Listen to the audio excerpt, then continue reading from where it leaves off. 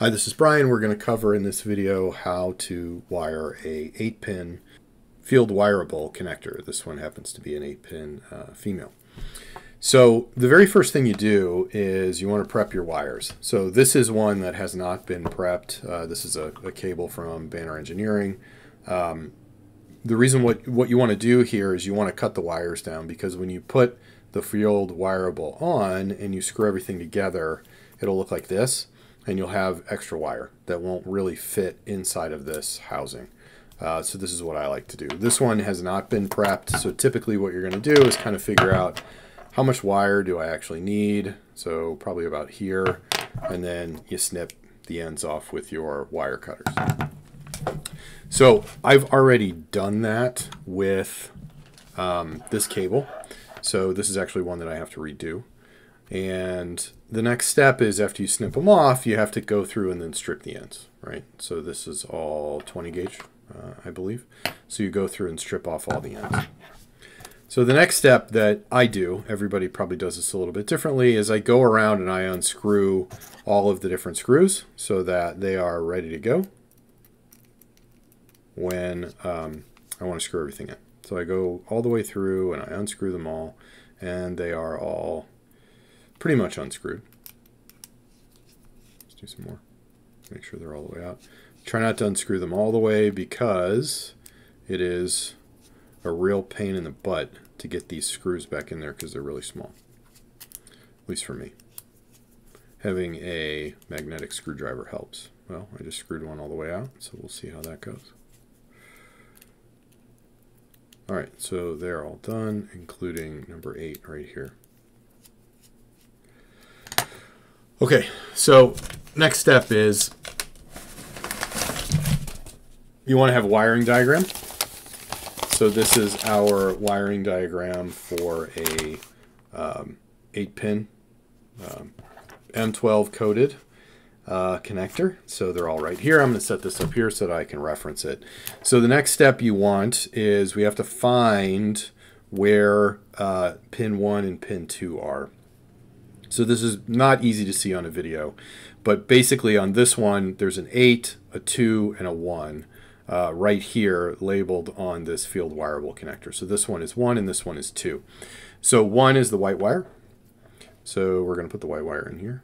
And you want to make sure that your you don't really have any wire hanging out the ends.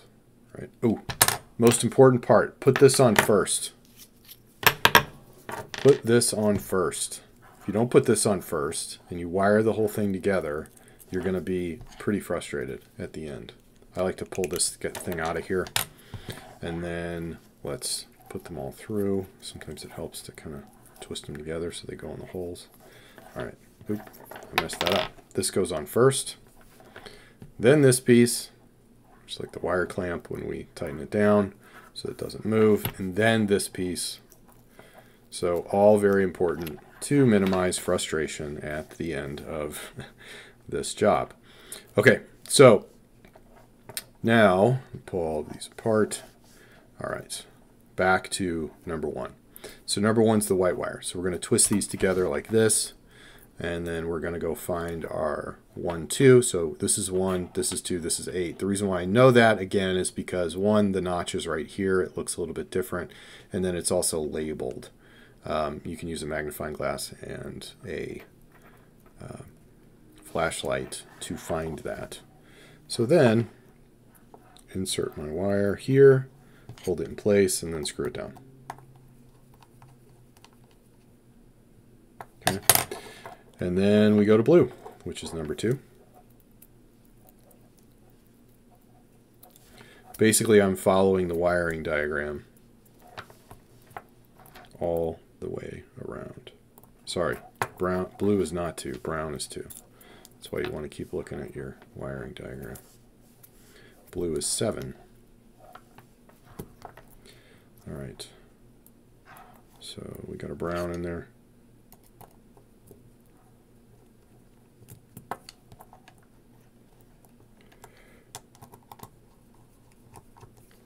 I will say that this is not a fast endeavor, at least for me.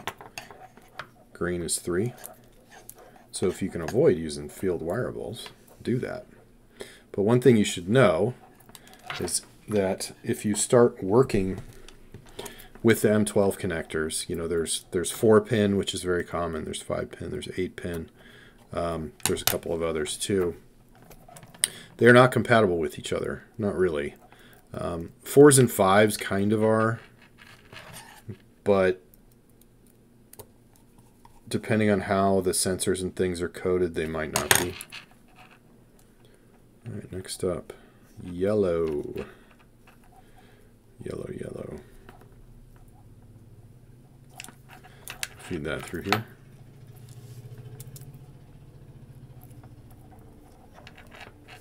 All right, we'll fast forward through the rest of these because it's all the same.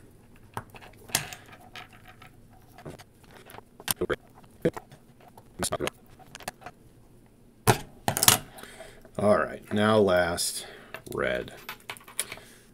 Sometimes I do red first because it can be a pain in the butt to get it in the middle, but sometimes it's easy and it all comes together. All right, so we screw red in. Make sure they're all nice and tight, which they are. Then we close this up. Screw that in. Push our little wire nut up here. And then what we use to tighten it, like that. And we're done. 5 pins work the same way. The only difference with the 5-pin is there's 5 pins. The numbers are going to be different. Also, whether it's male or female, it doesn't matter. They all work the same way. So if you have any questions, please leave us a comment, or you can reach out at support@gomingo.io.